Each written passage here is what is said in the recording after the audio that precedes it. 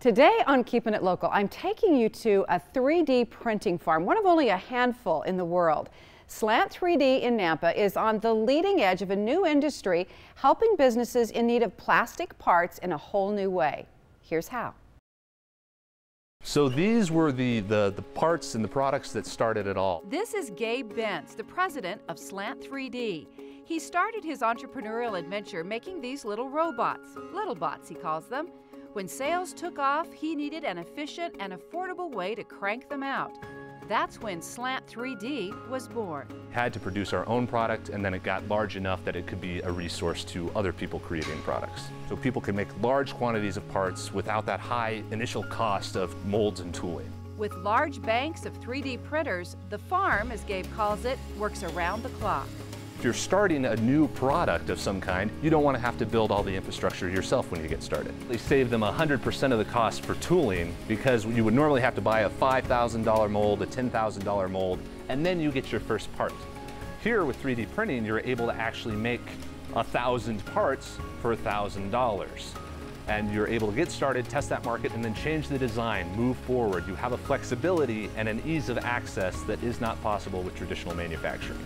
Slant 3D has hit on a need, and the variety of orders, well, they now run the gamut. So right now, these machines in this particular mode are working on a number of different parts. These down here are actually pieces for RC cars that a small company in California is working on building. Some of these other machines are working on simple parts like pencil holders. One of the most recent ones, these are actually an Echo Dot holder for Nickelodeon and Amazon that we did during the Christmas season there for them.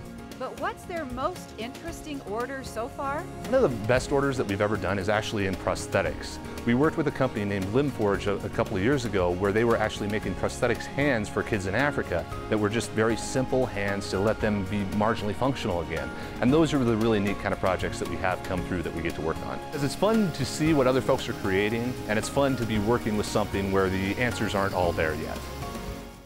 It's in progress and growing. Right now, Slant 3D is able to produce about 10,000 parts per week, but that will be increasing significantly soon. This is definitely an Idaho company on the move.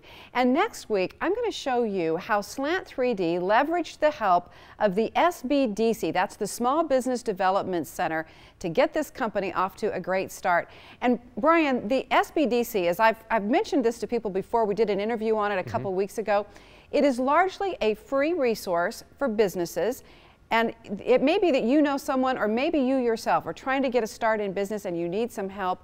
I can't tell you enough about what the SBDC does, but next week we'll really fill you in, because when you see how they helped Gabe and how that's really helped him to grow into a company that is now producing materials for businesses around the world, I think it'll be pretty inspiring. Well, he's certainly taken advantage of it. He really has, Talk about taking advantage of an industry that is really taking off, the 3D printing world.